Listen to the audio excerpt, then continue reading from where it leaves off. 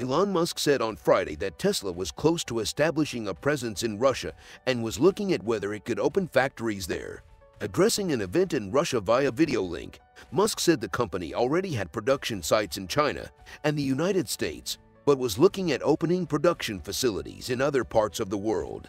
The Russian Ministry of Industry and Trade invited Musk to Russia. "Dear Elon Musk, we were delighted to learn that you are considering building a factory in Russia. By the way, we have a number of state support measures for local OEMs. Come to see us, we'll talk about it," it said on social media in English. Russian small private car maker Zetta is designing an electric car and plans to launch production this year.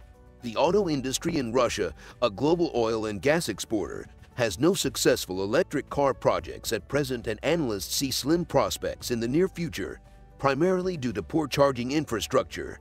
The leader of Russia's space program is desperate to have Elon Musk visit him.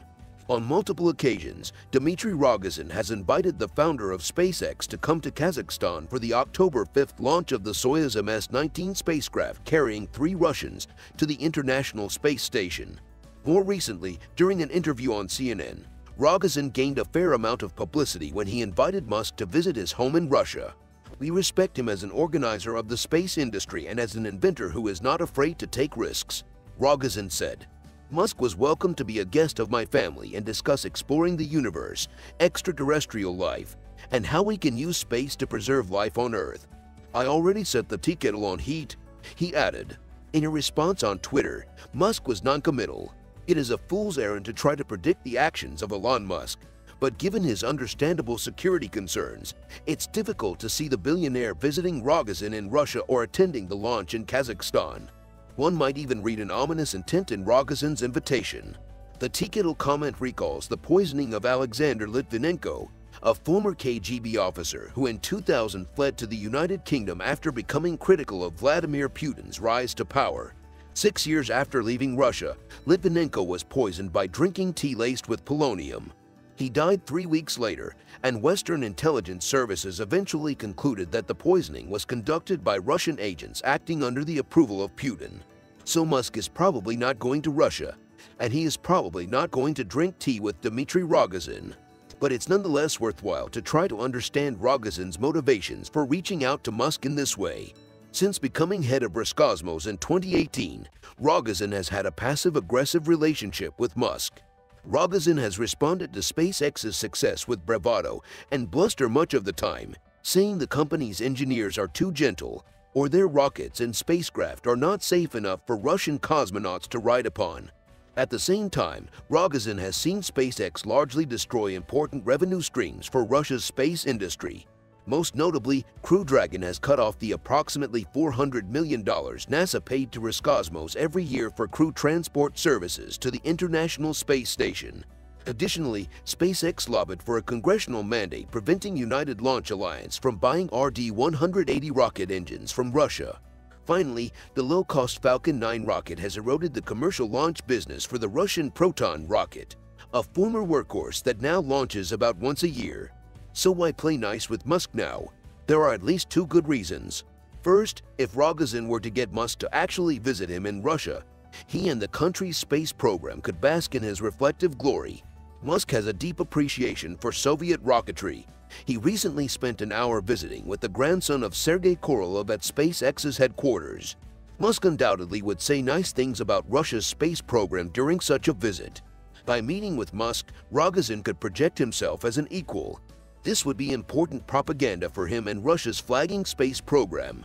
It's likely equally important to Rogozin, if not more so, to attract Musk to the upcoming Soyuz launch. This is because Rogozin and Roscosmos have staked a lot on this flight, which will be commanded by cosmonaut Anton S.H. Kaplarov and carry 2 other passengers, Yulia Peresild and film director Klim Shipenko. The actress and director will spend about 10 days on board the International Space Station shooting a film called The Challenge. This film project has sparked criticism within the cosmonaut corps in Russia as it has led to a rapid reshuffling of flight schedules, and the budget for the film has come out of the Space Corporation's budget. However, the movie is a high priority for Rogozin, as he is desperate to have something to show in the 60th year after Yuri Gagarin's historic first spaceflight in April 1961. The project is needed in order to demonstrate Russian technologies and to draw the attention of the world's societies to the jubilee of Yuri Gagarin's flight. Veteran cosmonaut Fyodor Yurchikhin said during an interview earlier this year with Novaya Gazeta. So it has to be done by April 12, 2022. To Rogozin, making the first feature film in space would represent another historic first for Russia in space, alongside the lines of Gagarin's flight, that of Valentina Tereshkova in 1963 and other Soviet exploits in the 1960s. But this doesn't satisfy some people, such as Yurchikhin, who see a country reliant on decades-old technology for human spaceflight and promises rather than real projects for the future. We must deal systematically with our space research plans and crew training without changing the script in the middle of the play, Yurchikhin said, clearly referring to Rogozin's leadership. If you promise and fail to deliver, have the guts to step aside for someone more worthy and don't go unhinged on them. Demonstrating superiority requires real achievements and victories accomplished in silence. Only then will we give our society the basis in the future to proclaim boldly before the world, space is ours. Musk smiles, boyishly and ruefully. He is relaxing, drinking a cocktail, a Rob Roy, and eating with his usual urgent functionality, with hunger and speed but without relish. Those who love him worry about him, about his health, and they are pleased that he has accepted Tallulah back into his life. Elon is finding that he has to have a double standard, says Adio Resi. He's always had one standard for himself that he's applied to the rest of the world. But it's hard for him to be in a relationship with people who don't measure up to himself. Coming back to Tallulah, he's realizing he's not going to be able to find a woman who's up there with himself. He's a billionaire, he runs 2 companies, so he's always been like, his is what I did, why can't you? Because she's human, dude. And the single thing that has made Elon happier most recently is sort of an appreciation of how unique he is and an acceptance that not everyone needs to be equal to him to be in a relationship with him. The central dilemma of his life with Tallulah Riley, his singularity, and how it applies to the rest of humanity, is also the central dilemma of his life as a serial self-mythologizer. And now the conversation turns to it. He is a rich man trying to inspire a change in national consciousness. It is not enough for him to inspire Americans. He needs somehow to stand for them, to stand for more than himself. If he wants to restore this country's explorer's heart, its willingness to endure risk.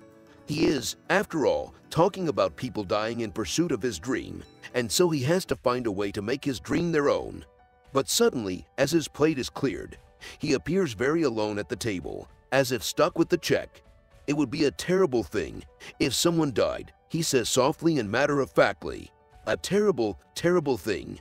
He looks like a man who has said what has just dawned on him, and so he seems newly cognizant of the possibility of loss. Maybe he even looks like a man in love.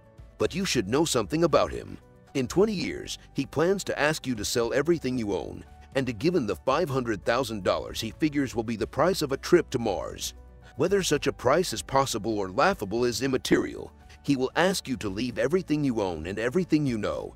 He will ask you to start a colony on a planet that exists as a red star in the night sky. He doesn't want you to come back, but he doesn't want you to die either. For a long time he thought you would have to risk death to accomplish his dream, but now he's decided he doesn't want you to. You don't have to die for Elon Musk. For you to be willing is more than enough. This is all for today, folks. If you enjoyed this video, then leave a like, and if you are new, then don't forget to subscribe. Stay tuned for the future